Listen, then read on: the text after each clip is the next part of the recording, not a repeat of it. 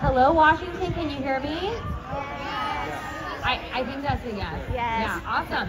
Welcome back for part 2 of our conversation with Nathaniel Wellen, one of our own Redondo Beach students.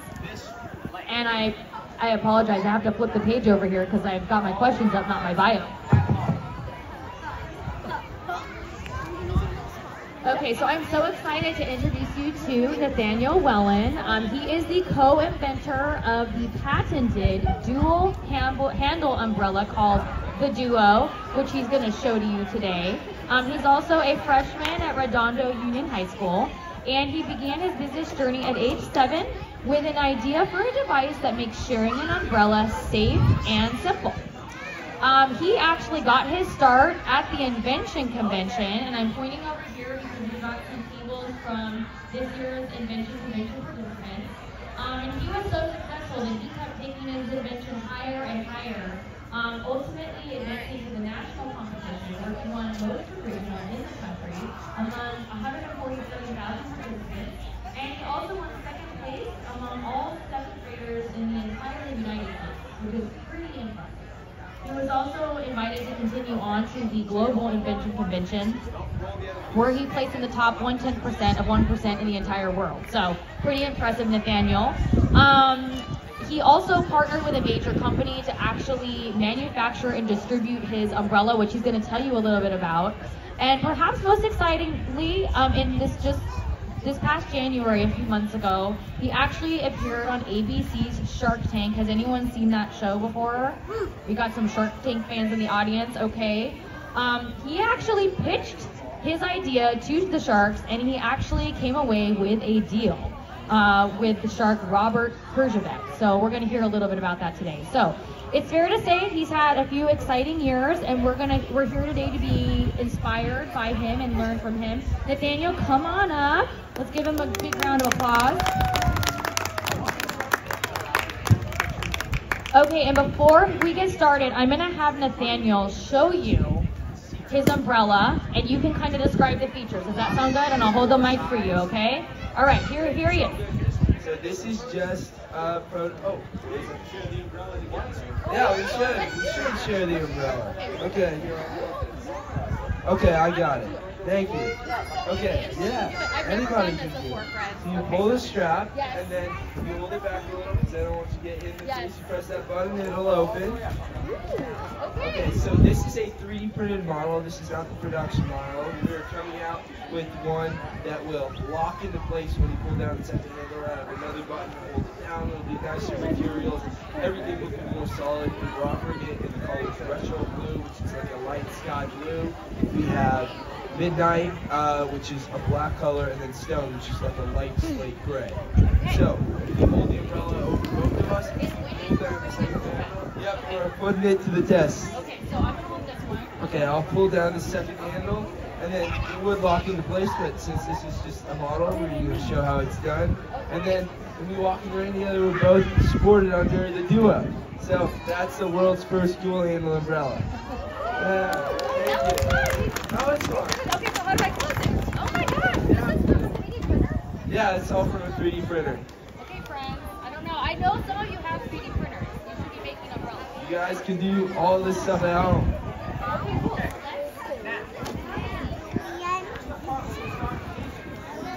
Okay, friends, can you hear us okay? Can you hear Nathaniel? Okay, so maybe hold the mic a little closer too. I know it's a little tough because we got the wind, it's like all happening. Okay, friends, I actually have some questions for Nathaniel, but I feel like you guys maybe have better questions than I have. Is there anyone who has a question right now they want to ask Nathaniel, and then we'll get started. Why don't you come on up?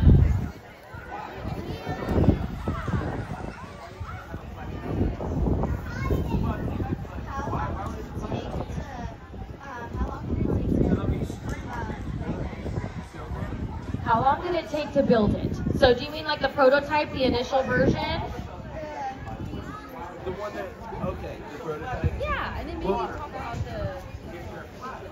Okay, so the prototype originally took hours, including shopping for selfie sticks that my dad and I would drill into umbrellas. So we took selfie sticks and we jammed them up the umbrellas and we sliced off the top for the phone. Gorilla taped them in there so they would stick, and when you pulled it down, that was the original Duo prototype, and it worked. So we haven't stopped working on it and rebuilding it since then. We got help from our shark friend Robert and our partners at Shed Rain. So now the model that we're coming out with now, I believe this is the right statistic, they can create 150,000 umbrellas a day, Shed Rain, in their factories. So we can, to create a Duo now, in a matter of seconds. So I think that's really something that I'm proud that we all did together. And I'm so happy that we brought it to market. I actually have a related question that was over there in the question jar. And one of our students, they didn't say their name, so I can't give them credit, but they said, do you create a prototype before production? And I thought that was a great question, so maybe some friends don't know about that. Yeah, so a prototype is a first model of whatever you're building, whether that's an app or a product. A prototype is your first version. It's very raw, it's very simple. You can make it out of stuff at home even, and I think that's what a lot of people like to do, especially that's what I did at the Invention convention, and I think that's how really everything should start, just a rough prototype. And so yeah, that was a selfie stick model. And the one time that we tried it in the rain, it worked until we got home, and I assume it fell apart because it's just Gorilla Tape and some selfie sticks in an umbrella. But it's always smart to make a prototype, and I encourage you guys, if you have an idea and you really think you can help people, you really get behind it, you're like, oh man, I really think I can reach an audience here. I think I could be really helping a genuine amount of people. Why not make a prototype? Let's test it out. Let's see if it works, right? There's no harm in that. Fantastic. Okay, I see a question from Abby. You want to come on up, ask your question, and then I want to ask you all about Shark Tank. I need to hear all about it, so that's coming next. So, all right, Abby, what do you got? What first sparked your idea to make the umbrella? Fantastic question. So it was a rainy day in Atlanta, Georgia. I don't know if you've ever been there, but it pours cats and dogs there. So I was walking to school with my dad, and we had an umbrella just in case it rained, but it was tiny. It was one of the compact ones, so it didn't open very big. And when it started pouring on our walk to school, all my stuff got wet, my dad got wet, I did. We couldn't hold the umbrella and stay safe and dry and get to school all in one piece. Everything in my backpack got soaked, including my PB&J sandwich for lunch and all my papers. And neither of us were comfortable, dry, or safe. There had to be a way to fix that. I thought, what if there was a second handle on an umbrella? What if there was something for me to hold? And I told my dad, I was like, oh, I pitched him the idea. I'm like, oh, what about a dual handle umbrella? And he loved it, especially just coming up with stuff at a young age, which you guys do all the time. You're so creative. So there's really room for all of you guys to really grow here. Just, if you have an idea, again, I really like to push that. If you have something you feel passionate about, there's absolutely no reason not to try. You're gonna face challenges, you're gonna face a lot of hardship, but just really go for it. There's nothing stopping you. And that's one of my favorite things to tell people. You just gotta ask yourself the questions: who is this gonna help? Is it enough people? And do I have the passion to work behind this? And if you're able to answer all three of those questions, you have the passion, you got all the tools you need.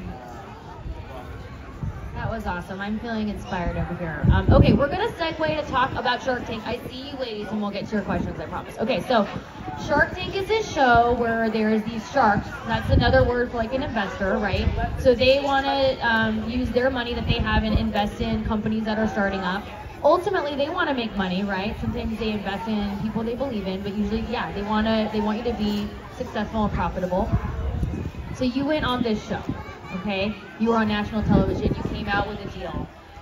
Can you talk to these students about what was it like preparing your pitch to be on that show? What was it like getting ready? You shared a little bit with our earlier audience, but maybe share a little bit more with this group about that experience. Well, I can't begin to tell you how much work it took. It was hours, weeks, months of time preparing that pitch. It started at 7 or 8 minutes. We had to narrow it down to about a minute and a half, every word exactly on cue. We had props involved. We had a raining model going on where my sister and I danced under the umbrella and tried to stay dry while my mom was pouring a hose on us above the show like it was raining. That was genuinely the hardest thing I've ever done. And it took so much time, so much work, and I didn't even realize how much it was going to take out of me. But I am glad for every second of it. With my dad, who's been here all along, he's right there in the audience. Major nomination for him. He's the best. And he's helped me through everything. He's been there from day one. And the rest of my family in Shed Rain. We really had support through this whole thing, which is another thing you need to keep going, fueling forward. But it was grueling getting on that show. It was so difficult. And there were so many stages where I thought it could be over. And they always tell you, oh, there's no promises it's going to air. Oh, you can't tell anybody that you'd ever been on the show if it doesn't air. And at this point, oh no, you can't tell anybody that you're even trying out for it. I mean, it was such a hard secret to keep. It was so many hours training and improvising the script and working on it. And it's changed so much from that end, but I think I have too. I've really changed a lot, and I like who I'm becoming, and I like that I'm learning more about business. That's so cool. Okay, I have to ask you, did you think you were gonna get a deal, or were you like not getting a deal? You thought you'd get a deal. What did you think? I went in there so scared, trembling. I was more concerned about getting out alive. That was the scariest thing I've ever done. I mean, I could have humiliated myself in front of everybody on live television forever, so that's my reputation ruined if I screw it up at age 15. You know, say the wrong thing and look too stupid. But when I started pitching and I saw some of the sharks' eyes light up, I got more comfortable, and it started getting into more of a negotiation than me just reading off basically what my script was. And for me, that was really the turning point of the whole thing. So when I saw the sharks drop me out even too, I got concerned, but I was like, you know what? I'm gonna make it through this thing. It's gonna work, deal or not, which I didn't think I was gonna get now that I think about it. I'm trying to Shark Tank. Gotta give it my all. I was impressed that you negotiated. So I know a lot of adults who don't like to, so I was very impressed by that. Okay, so let's ask some questions. You want to come up as well?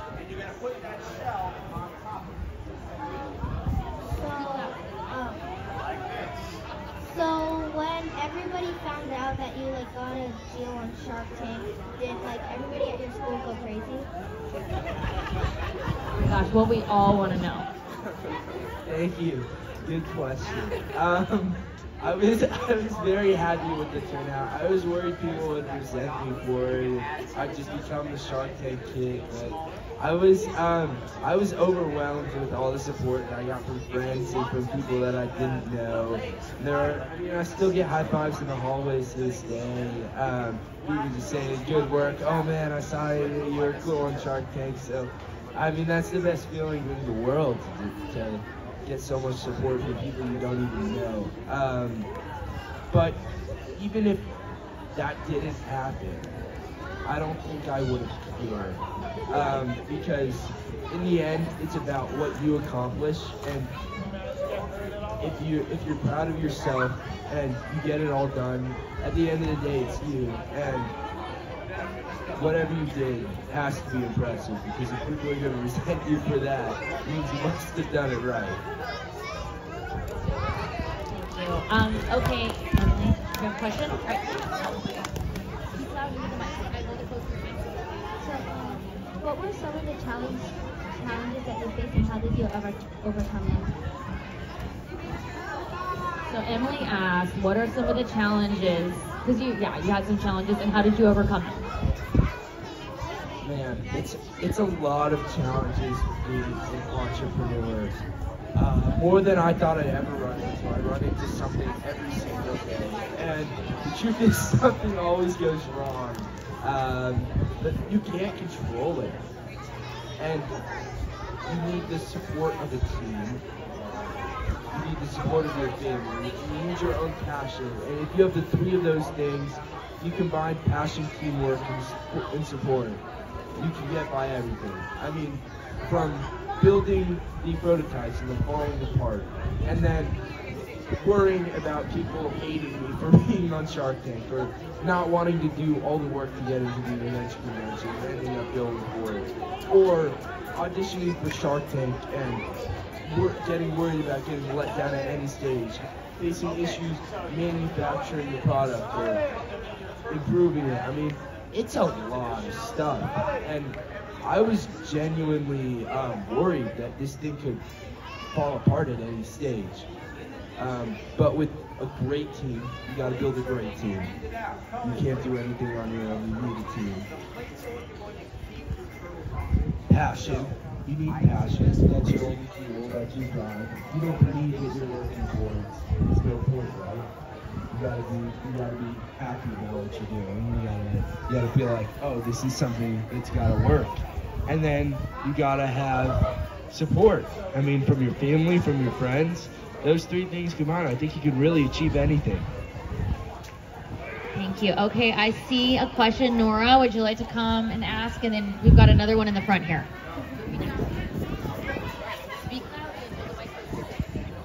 Who is the strictest or scariest shark? I think that's the most fun question of the day. Mr. Wonderful terrified me. Mr. Wonderful. Yeah, one line, he said to me, oh, I need to be able to call my CEO 24 hours of the day, and since you're a kid and you're going to be in school, I'm out. And so he cut me out immediately, and I was like, oh, I didn't know what to do. I mean, if he's going to drop out that easily, how am I going to be able to grab any of the other ones? I didn't even get to speak. So he was terrifying.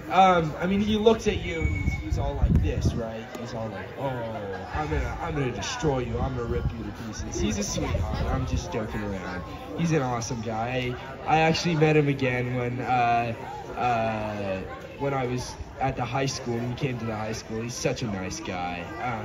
And he's really just a good person overall. He's really invested in everybody that he invests in, and not every product is for everyone. So I'm realizing that now after being on the show. But all the sharks are really great, right?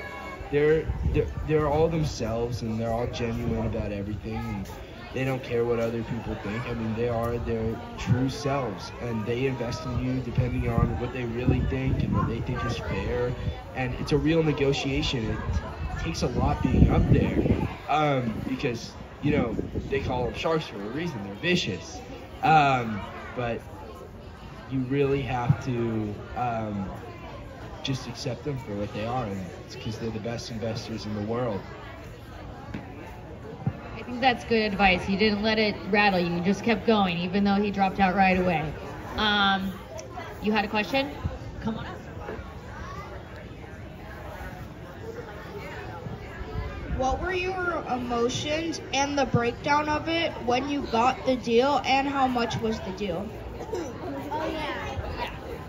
That's great. So what was going through my head? I mean, before getting the deal, I was shaking. I was so scared. I'd never been so scared in my life. Right, because again, I'm up there in front of everybody that I've ever known. This is going to be on live TV. And I can't screw this up. This is my one big chance. And when they all started dropping out, I think I lost 4 of them, or 3 of them, and then I got an offer, and then the 4th one dropped out. I'm still shaking. I mean, I'm like, okay, we're almost at the end of this. Let's not screw it up now. So I was overwhelmed. I'm like, oh man, I gotta negotiate now. And so that was also the scary part, right? Because you don't want to argue with these big players. When I negotiated, I was able to talk Robert down to 18% instead of 20%. We were asking for $100,000 for 10% of the company, which means we were valuing ourselves at $1 million when coming in. The deal I ended up getting was 18% for $100,000. So after that, I was so psyched. I mean, I was overwhelmed. I didn't know what to think in the moment. I was just shocked. So in that moment, I was frozen. I was energetic. I was over the moon, and I could not wait anymore to see what happens next in the future. So to this day, I'm the same. So I can't wait to see what we do next. Okay, did you? I always wondered this from the show. So do you get a chance to take a time out and go talk to someone? Like, you know, could you go talk to your parents about the percentages, or did you just have to respond on the spot to that negotiation process? Totally. So on the show, you can take a break and you can step out and you can talk. But as we've watched the show in the past, that can either go great or that can go bad. Because when you step out and you talk with people, the sharks talk, and they'll either come up with a reason why not to invest in you, or they'll be fine and you can figure out something with your parents. And we didn't want to take that risk, and my parents in Shed Rain believed in me enough that I could negotiate the right amount. We decided on what numbers I could go over or under. I think 32-point-something% was, or 32% was my maximum that I could have given away to stay in control of the company and have the most equity. So after negotiating a little, I really decided to make the deal with Robert, and it was a great deal. He made a great deal with us, so I'm really glad that we're partnering with him now. He's the best shark I could have asked for. He's one of my favorites on the show too. Okay, do you have any other burning questions from the audience? Fantastic. Well, we should tell everybody, if someone wants an umbrella, can you tell them how they might get their hands on one? Thank you. You can get the Duo at theduo.com or shedrain.com. We'll be on Amazon too soon. We're shipping soon, right before the summer, so get them quick. Thank you. Amazing. Thank you. Nathaniel, on behalf of Washington, our community here, first of all, we're so impressed by you, so proud of you as part of our community. Thanks to your dad and your parents for getting you here today, and just wishing you all the best of luck in the future. And I got to get my hands on one of these umbrellas. All right, take care.